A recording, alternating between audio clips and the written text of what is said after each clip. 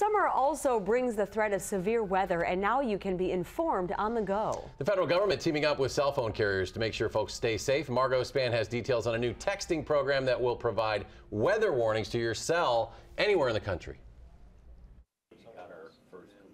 So basically every second counts. 24 hours a day, meteorologists with the National Weather Service are watching to see what weather we may face throughout the day.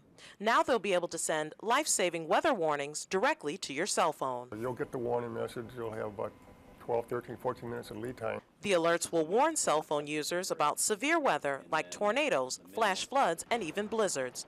Weather events Rock County has seen in the last few years. In 2008, we had numerous things. We had the ice blizzard, we had the snowstorm, and we had the flooding. Rock County's emergency management coordinator says giving families a few extra minutes could save lives. We are a mobile society, and a lot of people, the majority of them, have cell phones, and I think that is going to be a wonderful, valuable a feature to have. Meteorologist Rusty Capella says the messages will be about 90 characters long and have a different sound than your typical text message indicator.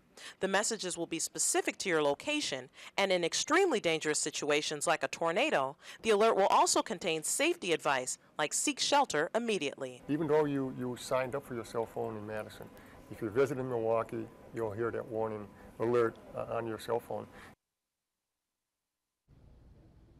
Anyone with a cell phone capable of receiving text messages will automatically be signed up for this service. Now, the government also plans to use this service to send out information about Amber Alerts, as well as updates from the Department of Homeland Security. Now, you can opt out of some of these messages by talking to your cell phone provider. Yeah, why would you want to, though? Some unbelievable life-saving chances there. All right, Margo, thanks a lot.